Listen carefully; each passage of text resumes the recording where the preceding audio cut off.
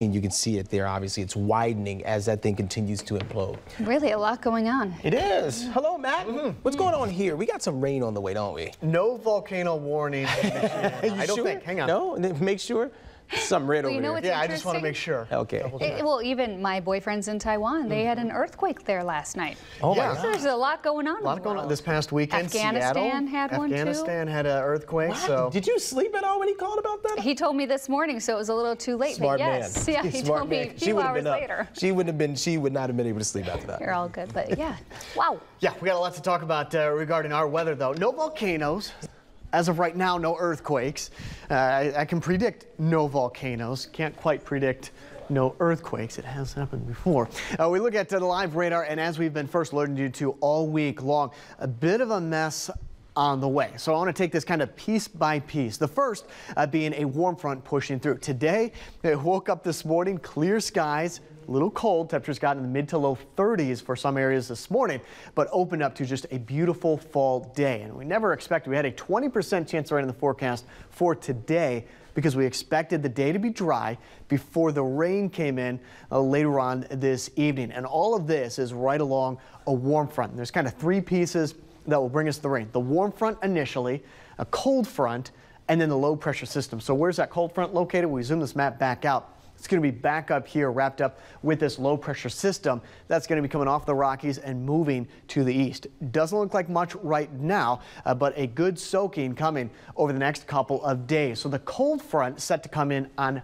Friday will look something like this. You got the red indicating the warm front, but right along that boundary is where more rain will be coming through. With this low pressure system, notice how far north and west the rain continues. So this is going to be part one coming through tonight.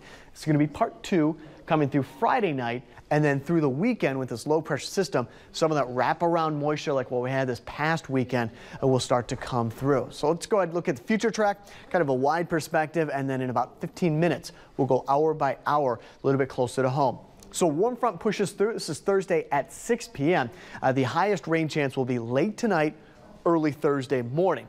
As we go through our Thursday, that warm front's going to push to the north, and they'll start to pick up that next cold front. Cloud cover in and across the area on Thursday night, Friday, and even into Saturday. Cold front is going to be right here. This is Friday at 9 a.m. Starts to work through Friday around the evening commute. But as I mentioned, there's three parts to it, which is going to be this low pressure system, counterclockwise rotation will bring this rain down to our area Friday night into early Saturday morning and then just kind of linger. So the cold front comes through by Saturday at 1 a.m. See that strong low pressure system rotating, dragging some of the rain back in and across the area Saturday morning and Saturday afternoon. That goes with some cooler temperatures as well. So a lot of talk regarding that rainfall. Rainfall totals could easily be up near an inch. By the time it's all said and done, possibly closer to 2 inches of rainfall. 66 in Mishawaka, Michigan City. Beautiful blue sky there, 61 degrees. Across the area, we're in the mid-60s, and with the warm front on the way,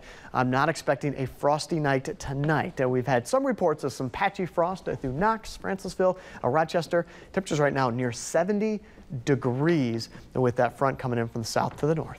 Okay. You talked about it. I mean, that's much warmer than what we're talking about the last few days. It's been cool out there. Exactly. Yeah, we're flipping the script to talking about patchy frost this morning into torrential downpours next couple of days. Just like that. All right. Thank you. And with that, and with what we were saying earlier, you know, natural disasters, poor air quality. Yeah. Has a